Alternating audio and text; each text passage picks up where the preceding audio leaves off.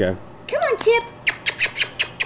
Okay, so we've got Louise. we've got Louise on the left. She's the bigger girl. This girl.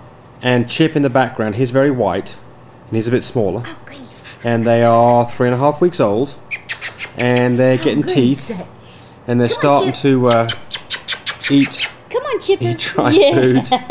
Eat dry food. Okay, Louise, it's your turn. Come on, Louise. She's looking at other things going on. Come on, let's go. Let's go. Come on. Come on, Louise. What, you fixing to whine? Huh? You got that pouty look. She says, I'm going off this way. She is your fawn female. So I'm going to give you some investigating. She's going to go TT on my rug. Uh-huh. Yeah. Yeah. Oh, goodness sakes. It's Louise. She's your very fawn female. You can see down her back. They all both have short tails.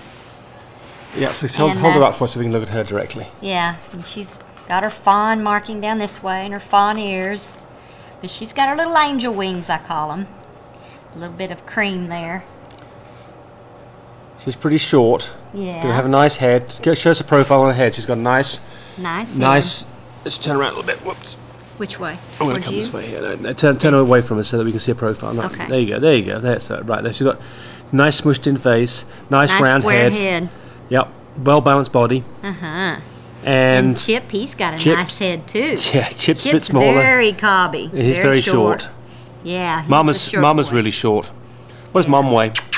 Oh, if she weighs 19, I'd be surprised. Yep, right. She's pretty small, very compact.